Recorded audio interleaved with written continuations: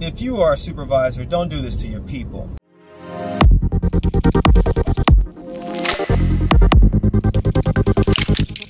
I remember working for a guy who was a micromanager.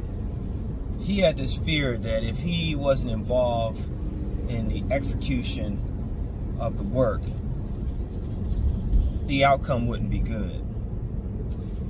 To me, that was just so ironic, because he hired people who he believed were competent and capable of doing good work. So here's the problem with micromanagement.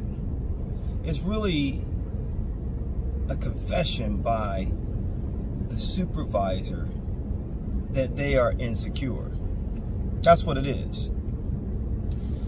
Because there's no better way to show confidence in someone's ability than to give them autonomy, authority, and opportunity to do great work, and this is going to get you to make mistakes. That's how you learn. That's how you grow. That's how you get better.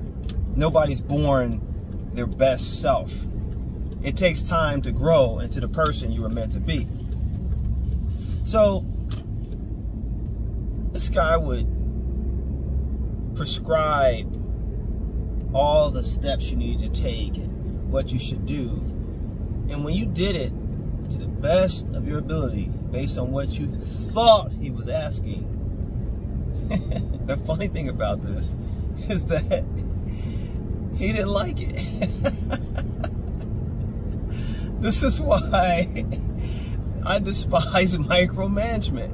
I just think it's a waste of energy. If you don't trust the people working for you, then why did you hire them? Why are they on your team? Or better yet, why are you the manager? Because that's the common denominator. You can change people all day. But if you don't trust people, maybe you should fix their insecurity. So, you know, the type of person I am, I'm not a group thinker. I'm not just going to say, yep, do whatever you say. There was some conflict because I have an opinion. I have a perspective. And here's the bigger issue. I need to do work that's going to give me fulfillment. I'm not Pinocchio. I don't need any strings attached to me. If you want to see me dance, keep your hands off of me. Anyway, I just want to encourage you to do a few things. Number one, be honest and say, hey, I appreciate you trying to help me. Because you got to use this type of language, by the way, because if you don't, if you tell them, hey, I need you to stay out of my mix, they're going to be offended. But just say something to the effect, hey, I appreciate you trying to help me and collaborate with me. Give me an opportunity first to execute, and then let's come together and have a conversation. So you're recognizing their positive intentions, if that's what it is, to help create the best outcome, but you're also saying in a nice way, leave me alone, let me do my job first, okay, and then we can talk about it. The second thing is ask as many questions as you can in the beginning, right? Because you can't solve a problem that you don't understand. So if they're involved, that is, of course, you can either understand something, not understand something, or misunderstand it.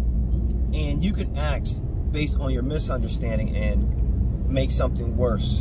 And thirdly, let's say the person is never satisfied, right? Because you have people like that. They just can't let go, you know.